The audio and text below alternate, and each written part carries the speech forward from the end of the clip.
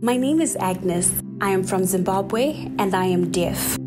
I work with an organization called Deaf Women Included, where I am the founding executive director.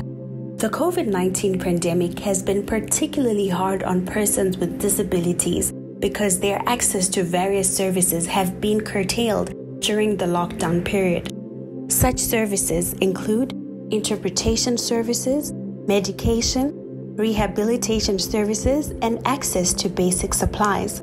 The biggest challenge during the lockdown is that information has generally been scarce for those with sensory disabilities. Key information has not been made available in accessible formats, no Braille for the blind, not enough information in sign language, and no easy-read versions for those with intellectual disabilities.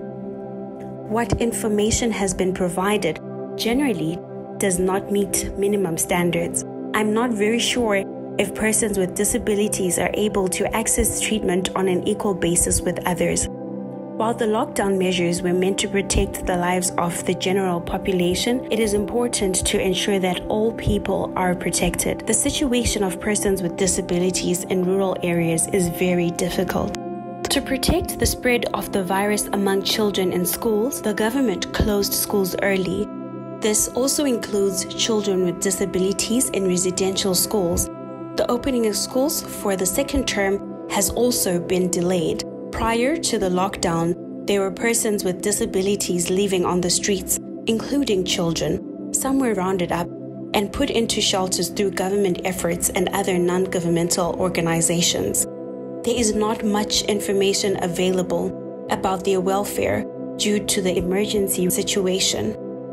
Like everyone else, movement is restricted for persons with disabilities, even with genuine need for medication or other needs related to their disabilities. For example, movement of helpers. There has not been deliberate measures taken to reach out to persons with disabilities in the rural areas with information.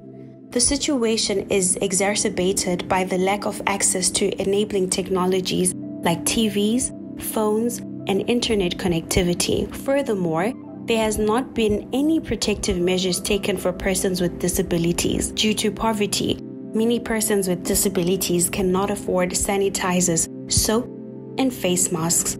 Even health workers are complaining of the lack of availability of personal protective equipment.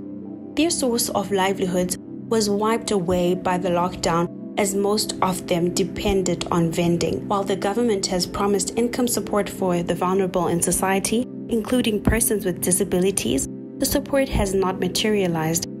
Except for some NGOs and well-wishers who have donated to some persons with disabilities, there has not been any support in the face of eroded incomes. The situation of persons with disabilities will continue to worsen without support from the government. As the lockdown continues, many persons with disabilities face real risk of starvation as food supplies run out with no money to replenish supplies. Where foodstuffs are available, there are long queues which are hard to navigate for persons with disabilities.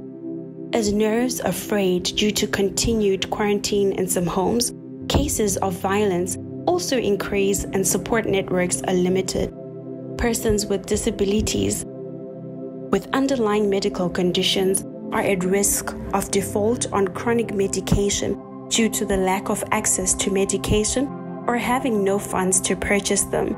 The government should include persons with disabilities in its emergency response task forces and ensure that measures are put in place to protect the life and rights of persons with disabilities.